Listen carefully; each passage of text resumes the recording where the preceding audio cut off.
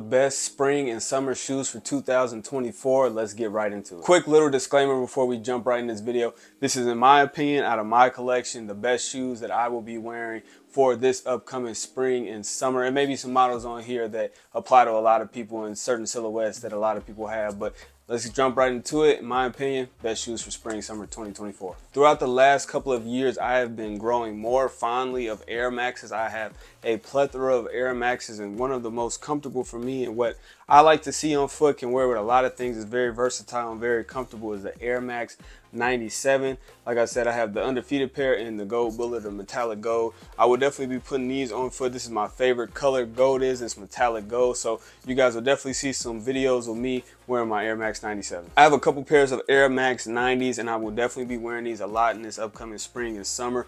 They're super versatile. You can rock them with joggers, pants, shorts, all of the above, especially this colorway, you know, with this light infrared on these, and they're super comfortable. You can wear these all day. I'll definitely be putting these to toe a lot. In the spring and summer, I definitely wear a little bit more flooded pants, you know, nothing that drapes fully over the shoe. So pulling out a lot of low tops, such as the Jordan 1 low, is definitely going to be a shoe that's going to find its way into my rotation. Since we've gone through a few shoes now, my name is Blazing Nico, and we are back with another video. If you guys are new to my channel, thank you so much for finding the channel. Please make sure to like, comment, and subscribe. It's a ton of videos, a ton of reviews, different vlogs on the channel. Welcome to the channel, but let's continue. Now that you can get Nike Dunks for a reasonable price and you're not spending 2-3 times the retail price, you can finally walk in the stores and get Nike Dunks, Nike Dunk lows, especially Nike Dunk highs. You can find Nike Dunks at the outlet now. So grabbing a pair of Nike Dunks, especially the lows, so you can wear with all your different summer apparel, is a definitely go-to, and I'll be rocking a few of them this summer. I'll probably pull out the New Balance 2002R once or twice. I also have a 1906R that are super comfortable,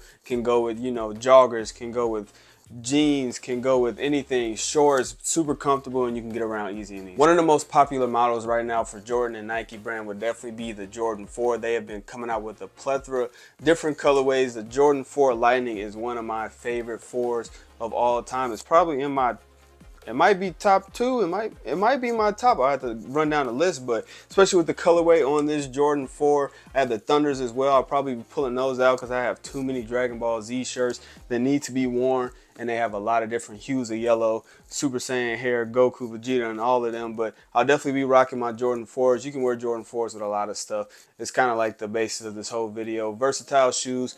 Now, the one thing about Jordan 4s, they are not comfortable. So I don't know how long you want to be walking around in these, but definitely get a fit off and wear something nice and vibrant. Like I mentioned, in the spring and summer months, I love to wear the more flooded pants and shorts. So I'll definitely be pulling out my Jordan 11 lows. I have a few pairs of Jordan 11 lows in my collection, but you can never go wrong. And especially for me, like I said, this list is for me and in my opinion what I'll be wearing, but I have a ton of Jordan 11s in my collection. I will be wearing the highs and the lows. You can throw on pants, you can throw on sweats. Jordan 11s look good with shorts as well, so I'll definitely be pulling out the Jordan 11 low and the Jordan 11 high. Like I said, man, Air Maxes have definitely been growing on me throughout the last few years, and the Air Max 1 is a model that I have grabbed a few pairs of. The classic, the first ever Air Max 1 in that varsity red. I also grabbed that royal blue that just came out for Air Max Day. I think it released a few days before Air Max Day actually, but I would definitely be throwing these on foot. The colorways,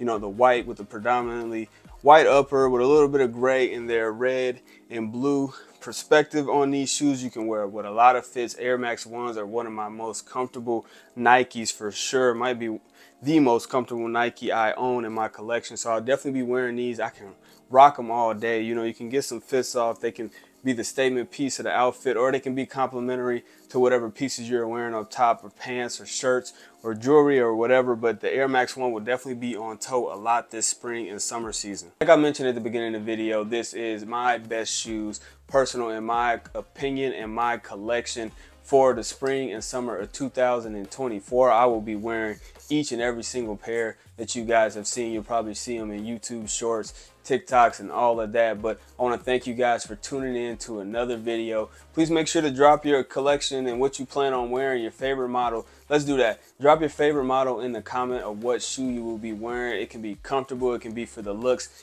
any of that. But until next time, thank you guys. Please make sure to like, comment, and subscribe.